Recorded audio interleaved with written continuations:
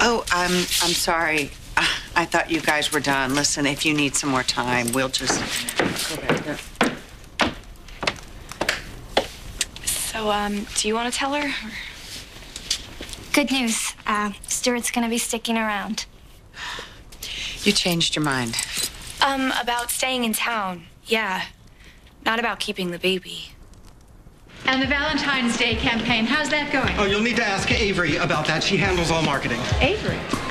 From accounting? Since when? Since the budget cuts that you authorized required a downsizing of staff. Somebody has to pick up the slack. Well, if we don't turn these numbers around, there'll be no slack to pick up. Well, maybe we should contact Kendall and get her take on the situation. Yeah, you do that, Val.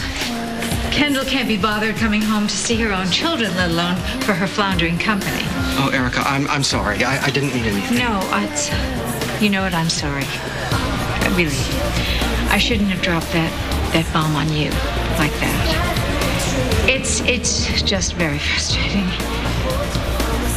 Kendall just isn't herself lately. I came to talk to the Adam Chandler that stood up in court today. The one who is still living with what he did to his brother. The man who, for the first time, actually showed that he has a heart.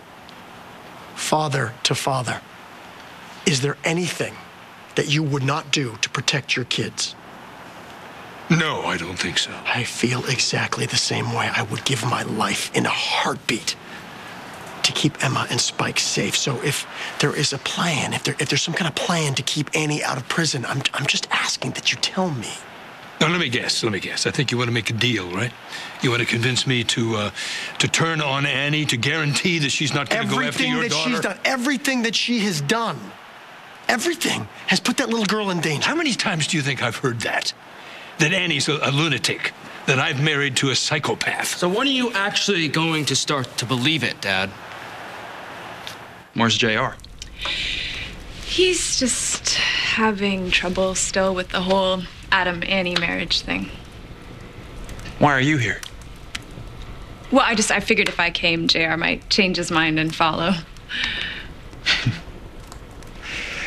No one in this family changes. Not for long, at least.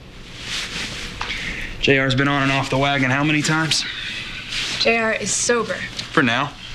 For good, Scott. He's healthy. He's looking at life in a whole new way. So was my uncle.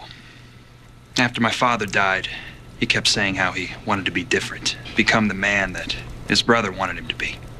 You don't think that Adam's changed? I know he's tried. I also know that he's a Chandler. Do I think that he feels guilty about what happened in this room? No question. But is it enough to change how he operates? Time will tell.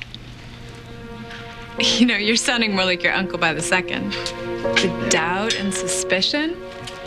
It reminds me of when he was all paranoid that something was going on between you and Annie. He wasn't paranoid.